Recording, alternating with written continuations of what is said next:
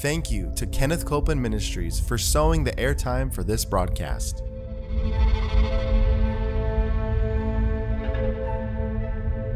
There's enough power in every sick room and in every hospital room to raise up that sick one. That may be describing you. Yes. You may be in a sick room. Yep. You may be in a hospital room. And I want to remind you, power is present. That power is there to do a work. Believe in what's present, not trying to get something, but notice that He's already made it yours. It's present right where you're at.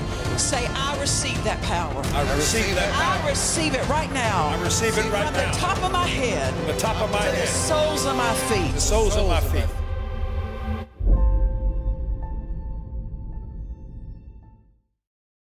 Welcome. We're so glad you're joining us today for Jesus the Healer. We invite you to get your Bible, get a notepad, get something you can take notes on and follow along with us because we're expecting God to give you answers. Amen.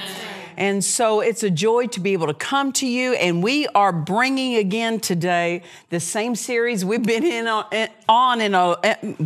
my goodness, a long time now. But that's okay because there's so much to it, and we want to do justice to it. We've been teaching out of my book, The Price of the Double Portion Anointing. And we're going to carry on today with that. We won't get finished today, just a warning. We won't get finished today. But this book came out of an experience that I had when I was in St. Petersburg, Russia. And Jesus came into my hotel room and spoke to me one night. And you say, well, did you see Him? No, it was by word of knowledge. I knew where He was at and just took notes on what He said. And so it was for me, it's for the body of Christ. And so in fact, today what we're going to get into will it will kind of go a little bit further on the terminology, double portion anointing, because we don't want to imply that everyone will operate under double portion anointing.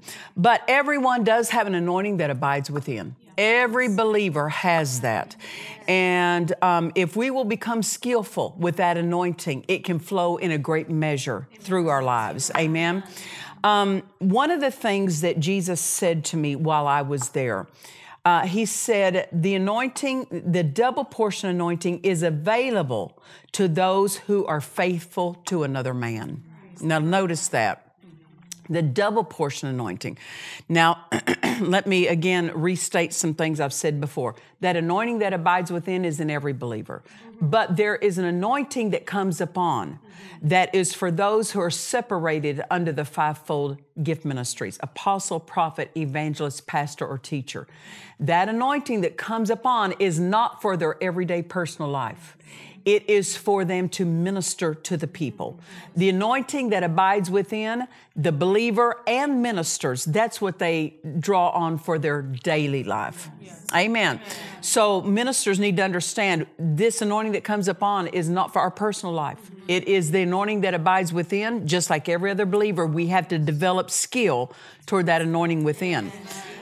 But with this double portion anointing, not even every minister would operate under a double portion anointing. But I want you to see a truth that those who serve faithfully another man, they'll end up with more than they had. Yes. Amen. And that's true for everyone. Yes. Everyone in the body of Christ, you become a servant, God will trust you with more. Yes. That's just all there is to it. Yes. He'll trust you with more revelation, trust you with more ministering to people. You know, there's all kinds of things that God will trust you in when you're faithful to just be a servant. What's it mean, be a blessing? This is something, Dad Hagin, who is our spiritual father, I love something. He lived simply. He kept things simple with the ministry. And I love this simple prayer that he would pray when he said, every day when I get up, I'd say to God, make me a blessing today. And how many layers there is to that. Just make me a blessing today. And what's that do? It turns you this direction towards the people and not just this direction toward yourself.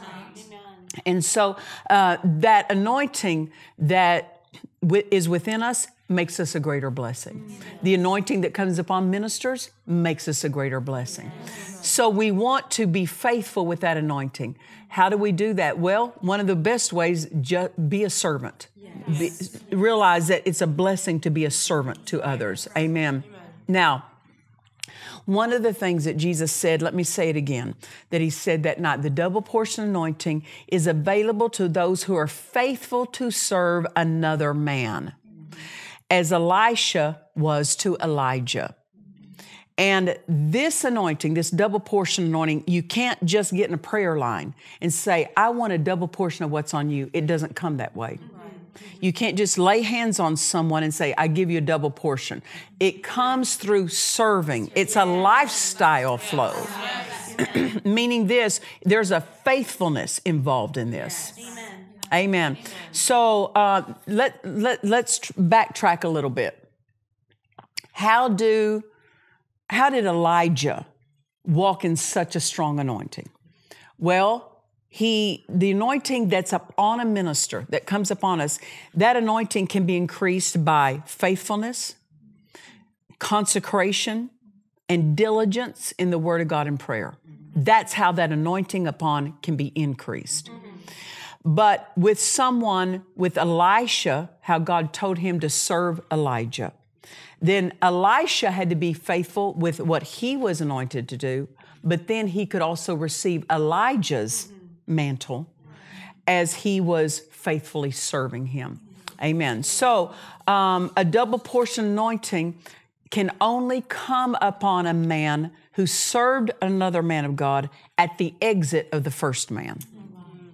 When Elijah left the earth, you'll remember the story. His mantle, remember a chariot of fire came. By faith, he stepped on that thing. And his mantle dropped, and Elisha picked it up. And remember when Elijah knew it was time for his departure. And he said, ask what you want me to do for you before I go. He says, Elisha said, I want a double portion of the anointing that's upon you. Remember what Elijah said? He said, if you see me when I go, he said, then it'll be granted. If you don't, it won't. In other words, if you leave prematurely, if you don't see it through to the end, if you don't stay where you're supposed to stay, if you don't stay where God told you to stay, then Elijah was telling him, then you won't receive that double portion anointing. Meaning he could have stayed with him the majority of the time, and the last moments of his last weeks, days, depart from him, he wouldn't have gotten it. Because you're there till the finish. Amen. So what's this mean? God turns us into finishers. We're not just jumping from one thing to the next, from one, if I could say this, from one pastor to the next. We're not just jumping around. We're where God told us to be, and only God can redirect us. I said only God can redirect us. Amen. So we see that Elisha was faithful to Elijah. And what that did is he came into a knowledge and a skill that he would not have walked into on his own. I mean, spiritual things, it's not the best to be self-taught. You need someone to teach you. That's why God wants to He will give every sheep a pastor. Why? So that we're not living this life self-taught, but we come under the skill of who God has joined us to. That pastor that God tells us to sit under and to serve under. Amen. And what that's going to do, that's going to help our advancement in our spiritual life. Because we're going to go faster, we're going to go further with having right instruction, right teaching. Amen. Now, one thing we see this is that those who advance spiritually in their spiritual walk, in their fellowship with God, they're faithful to serve. They value serving. Look at this. Joshua served Moses. Samuel served Eli. Elisha served Elijah. Timothy served Paul. What do we see? God will give us someone to speak into our life. What's that do for us? It gives us the privilege of being a student, of listening, of being teachable. Amen. During seasons of sitting under someone. We're not there to do our own thing. We're there to help our pastor fulfill the vision that God's given him. Yes. Amen. We're there to be an assist to that local church, that body. We're there to serve that vision. I don't, I know this, God gives a pastor a vision for that local church. When God tells you to join to a local church, He's telling you join to that vision. So it's our privilege to serve that vision, not carry our own into that and ask the pastor to serve our vision. No, we're there to take on the vision that God's given that local church family. Amen. And before these men, when Joshua served Moses, Joshua wasn't there to do his own thing. He was there to help Moses carry out what was in his heart. Samuel wasn't there to do his own thing. He was there to serve Eli. Same thing with Elisha. He wasn't trying to get his own way. He was there to serve Elijah. He wasn't there to criticize him, tell him how he's doing it wrong, how he ought to do better. No, he just served him. Same thing with Timothy serving Paul. God was able to promote them because they served well. And they served faithfully. They stayed to the finish. Amen. So before these men were known as men of great faith, they were known to faithfully serve. If you want to have great faith, faithfully serve. Where did God tell you to be? Faithfully serve. Amen. These men, they didn't just love God, they loved the man they served too. They honored the man they served. You know, we love God first, but because we love Him, we love the people God puts in our life also. We're not just saying, oh, I want a ministry like them, or I want an anointing like them. No, I love the person. I want to help them in what they're called to. Now, wives, let me tell you something that God said to me early on. When I married my husband, one of the things He said to me, He said, you see to it. Now, see, let me back up a little bit. I knew I was called to the fivefold ministry. But I I didn't start out there by any means. I served in my local church from as long as I can remember. And then when I married my husband, I just came in and I served in the offices. And then I served in different departments. I helped develop different departments. Then I became the administrator. And then I began to preach. Then I traveled with my husband. I was not there to do my own thing. I was there to help what God had put in His heart. And God said this to me early on in our marriage. He said, you do everything you can to see to it that your husband fulfills what he's called to. And I'll see to it that you fulfill what you're called to. Now, what was He saying? Don't be serving him with the idea of your own ministry in mind. And I wasn't. I'm just here to help him. And because I was faithful to serve him, and I put that first, I wasn't out trying to have my own thing separate from him. Amen.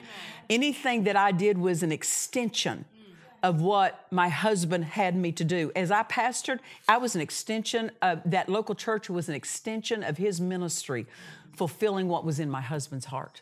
Amen. It didn't originate with me. It originated with, God spoke that to my husband, and I was just there serving. Now, I didn't understand the full impact of those words. When God said to me, you do everything you can to see to it that your husband fulfills his ministry. In other words, assist him. And He said, then I'll see to it that you fulfill yours. I noticed then He didn't say anybody else would help me but him. He said, I'll see to it that you fulfill your ministry. What did He know? He knew my husband wouldn't always be here when I was carrying on the ministry. And God would be the one I have others that help me, don't misunderstand me. But because I faithfully served, then I could reap the divine help. Amen. So what do we see? These men were not serving trying to get their own. Elisha wasn't trying to get his own. Joshua wasn't trying to get his own. Their motives were just to help their man of God. Every believer needs somebody they're helping. Their local church, their pastor. Every minister primarily is going to have another minister more seasoned speaking into their life. We all need that. I said we all need that. They loved the man. They valued the man they served. They prized and they honored the man. They never dishonored the man of God. This is all part of being faithful. Amen. It's not just about a ministry. They didn't have their own ministries in mind. They had the man they were serving in mind. That's how Jesus lived. Amen. He came to serve. It was not about getting others to do something for him. He came strictly for one thing, to serve all men. Amen. So they used all their energies in helping another man succeed and fulfill their vision. Thereby, they received into their own life the outcome or the harvest on their faithfulness. No wonder Joshua could lead the people in to the promised land, because he was so faithful to help his man of God that he reaped a harvest of entering that promised land through his serving. Amen. In serving another, we become their student. Amen. We receive the instruction. We receive the training, the divine impartations that's going to help us fulfill what God's called us to do. Every single believer is called to something. And our pastors help equip us for that. But those who serve the pastor best are in a position to receive the most. That's true. Amen. If someone serves from afar, serving minimally, they only show up randomly in their local church, it's going to be limited what they can receive from their pastor. But those who work closely, if I could say, I'm not talking about being best friends and buddies. I'm not talking about that. I'm talking about being there faithful, that pastor can count on them. There's going to be a divine exchange that happens. That as you serve, there comes a harvest back into your life that will help you fulfill what God's called you to do. And it's not, like I said, it's not the pastor's job to fulfill your vision that's in your heart. But as you serve faithfully that pastor, you'll be equipped to walk out God's plan for your life. Amen. So these men that served, they grew to have great faith as they took the path of serving. Amen. Now, Luke chapter 16 and verse 12, Jesus made this statement. And in making... Really, it's a question, but he's making a statement in a question. Luke 16 and verse 12 says this, "And if you have not been faithful in that which is another man's, who will give you that which is your own?"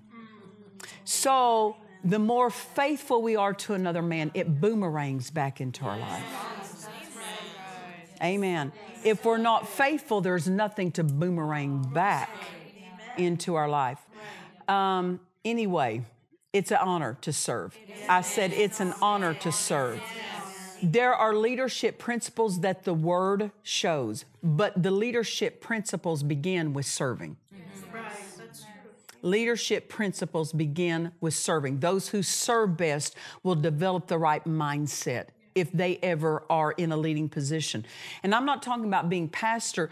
Pastors need help in leading the children's ministry, the youth ministry, other arms of that local church. They have leaders to assist them. And so where is the man of God going to find someone who will serve well or lead well? Someone who serves well. That's where he's going to go first. I love what my husband used to say. He said, when God is looking for someone for a job, he goes to find, where's the man that's serving? Right. Amen. Amen. It's not faithful for us to serve a man with our own in view. Meaning our motive is divided. We're only serving so we can get somewhere. No, I'm serving because I want to be a blessing. I want to be a help. This is part of being faithful with that anointing that abides within you. You're anointed to be a blessing with that anointing to someone. Amen. And it's just a blessing to serve. Amen. It's a mistake to go through the motions of serving when our motive is with our own in view. Amen. You say, well, no, for me, I knew that at some point I would be in the full-time ministry. I knew that. But I wasn't serving my husband just saying, can't wait till I get mine. That was not in my thought process. I would not allow that in my thought process. Why? I'm going to be wholehearted in the season I am now. The season I am now calls for wholeheartedness, undivided attention, and my motive is to help who God has put me with, and I'm going to serve faithfully there. I'm going to be wholehearted. But if I'm serving with my eye on the future, I might not be as wholehearted. Amen. We don't just love what we can gain from a man. We love the man we're serving. We love what God's entrusted to them and that we get to be a part of that. Amen. To serve, you have to lose sight of yourself. You just have to. And that's exactly what Jesus did when he came and served. He lost sight of himself. As we lose sight of ourselves, God can trust us with more because he knows we won't be doing it with us in mind. Amen. Many go a lifetime serving another man, and what a high honor that is. I don't serve so I can get my own. I don't do that. That's not ever been my intent. I served my husband not so I could one day take over. I had no idea I would be in the position I'm in now. But I never served with the hopes that I would be leading the ministry. That was never my intent. So we have to realize sometimes God calls us somewhere and we serve our whole life under someone without ever being the lead position. What an honor. It is not a less than position to serve the rest of our life. Can I tell you this? The Holy Spirit is called the Helper. It is a position worthy of the Godhead. God the Father, God the Son, God the Holy Ghost, and one member of that Godhead he's not leading. He's serving. He serves. Serving is worthy of the Godhead. What an elevated flow that brings to the position of serving. What an honor. Amen. And if God only ever had me to serve someone, that's fine with me. I just want to be obedient to the plan. Can I tell you this? Our health is connected to fulfilling the plan. Our health is not connected to leading. Our health is connected to fulfilling the plan. I don't try to get myself to the top rung of the ladder, so to speak, and step over others to get there. I just want to be faithful to serve and take the path God ordained and authored for me. Amen. That's where you'll be happiest. That's where your health will flourish. That's where your finances will flourish. That's where your marriage and your home will flourish. All will flourish when we're fulfilling the plan of God. And I love what Brother Copeland said. He said, the will of God is your wealthy place. He's not just talking about finances there. It includes finances. But he's saying every single arena of my life will be enriched when I'm just serving where God told me to serve. And even, can I say this, even those who occupy a fivefold ministry, a visible position, we're still serving God. Yes. We're not the head of this thing. Amen. Jesus is the head of the body. The head is served by every member in the body. We're servants. Amen. We're servants. And God is wanting us to see that these faithful men, the Joshuas, the Timothys, the Elishas, the Samuels, they were known for their serving before they were ever known as leading anything. Amen. That's a man God can promote. Yes. Amen. God can promote us as we're faithful. Amen. Just be faithful. Just be faithful. Amen. It's a blessing to just be where God told us to be. Now, if we're not where God told us to be, it will hinder how we will, the flow of that anointing that abides within, it won't flow as richly as it ought if we're out of place. I mean, because it's when we're where God told us to be, things can flow unhindered in our life, including that anointing that abides within. Amen. And so just being in the will of God, what an honor. Amen. And whatever that is, Let God define it. The genius of heaven is so much greater than anything we could formulate for ourselves. Amen? And that's where the blessing is in obeying what the genius of heaven authored for us.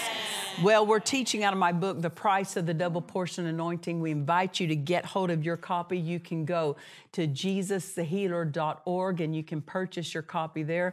And we say this, you might want to buy it for somebody else because some others may not be able to hear what you're hearing when you watch this broadcast, but it'll be a blessing to them. And so we invite you, get your own copy, follow along with us because there's so much in this. You can't get it with one hearing. Amen. And until next time, remember this, Jesus is the healer. God bless you. To watch or listen to today's message and other messages by Nancy Dufresne, visit DufresneMinistries.org.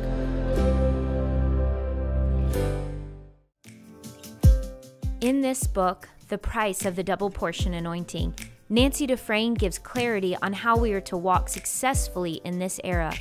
It instructs those in the ministry, but also brings instruction to every believer in helping them to fulfill the will of God for their lives. Order this book now at DufresneMinistries.org. We invite you to join us for our annual camp meeting here at World Harvest Church in Murrieta, California, June 3rd through the 7th. For more information and to register, please visit our website at DufresneMinistries.org. In Nancy Dufresne's book, A Supernatural Prayer Life, you will learn how prayer moves the plan of God forward.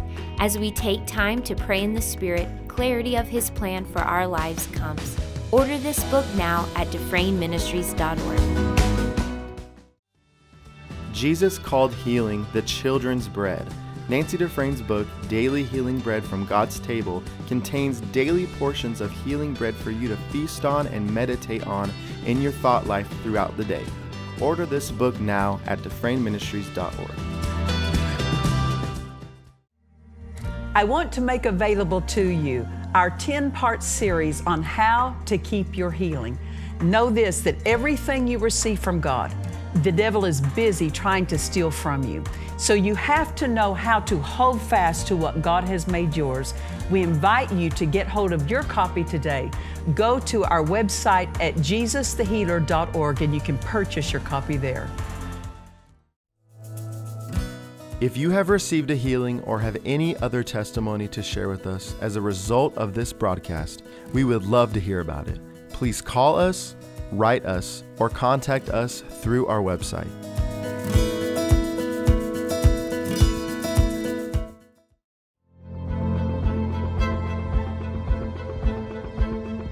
We trust you've enjoyed this message.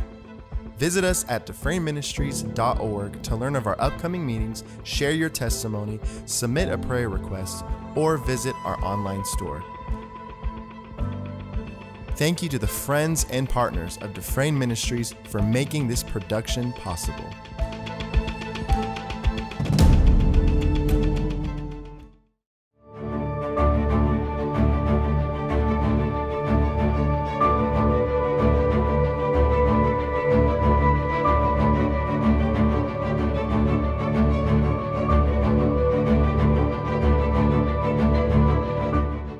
Nancy Dufresne is the president of World Harvest Bible Training Center in Murrieta, California. This is a Word and Spirit Bible school where you will receive impartations and revelations. So whether you're called to the fivefold ministry or want to bring a greater supply to your local church, this could be the school for you. We're now accepting applications. Go to WHBTC.org for more information.